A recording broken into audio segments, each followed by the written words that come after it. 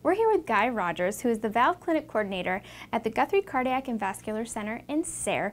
So Guy, we know that some people with heart valve disease have no symptoms. If someone does have symptoms like irregular heartbeat, shortness of breath, or fainting, what should they do? Kara, the first thing they should do is go to their family doctor, as these symptoms may not be symptoms of valve disease, but may be symptoms of something more severe, such as coronary artery disease. At their family doctor, he'll be able to order the proper diagnostic test, and if it is declared that it is valve disease, refer them to the appropriate people. Are some valve diseases more concerning than others? Yes, there are. For example, mitral valve prolapse is a very common problem that commonly has no symptoms whatsoever, as opposed to aortic stenosis, which could cause people to have passing out episodes called syncope, chest pains leading to heart attacks, or even death.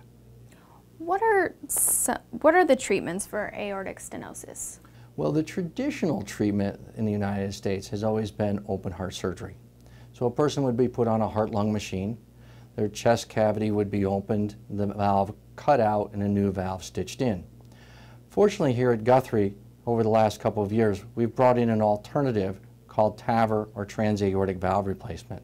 This gives us the ability of replacing the aortic valve by going through a small puncture hole about the size of a pencil, done through their groin, called the femoral artery.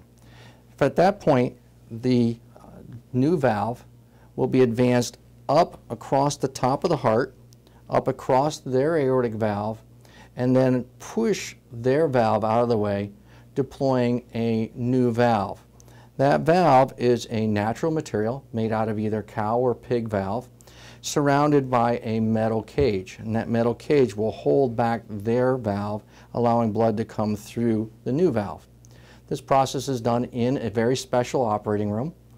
Over the course of about an hour or two, the person will then go to intensive care afterwards and spend 2 or 3 days in the hospital. Afterwards, most of the time being discharged to home.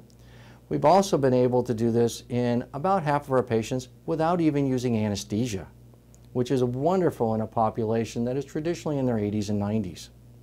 And so that's a really great thing because your family can also see you, and it's right close to home, a good way to...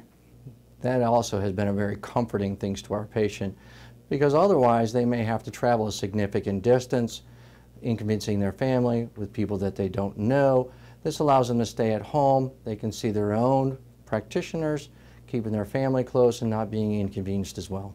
All right, thank you so much, Guy. Thanks for having me.